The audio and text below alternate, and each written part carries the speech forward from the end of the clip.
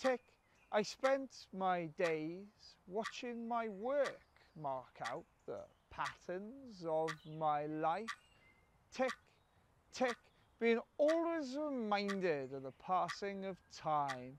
Seconds became minutes, became hours, became days, became years. Tick, tick, and time seasons turn those years around, and all to a slow, steady, soporific, repeating tick, tick, Tick, tick, tick.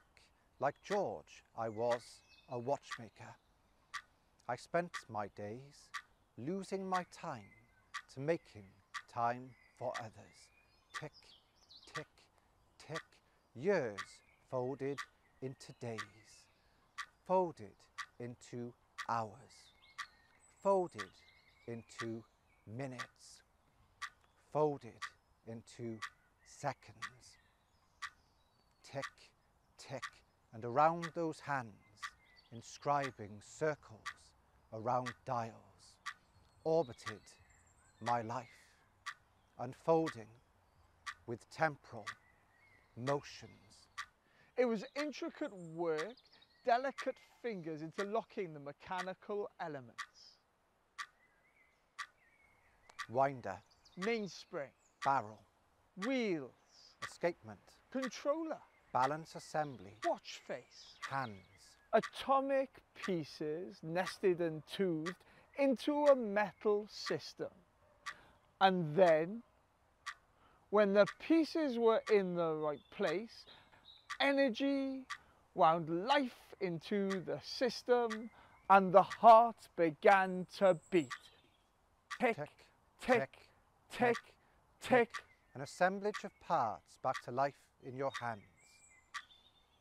The watch pulsing with time. Movement in balance. Mechanical energy flowing through its geared veins. The continual rebirth of chronology. Ever more numerous our creations counted down our lives in a crescendo of noise. And our creations outpaced us after we were gone, long after we were dust.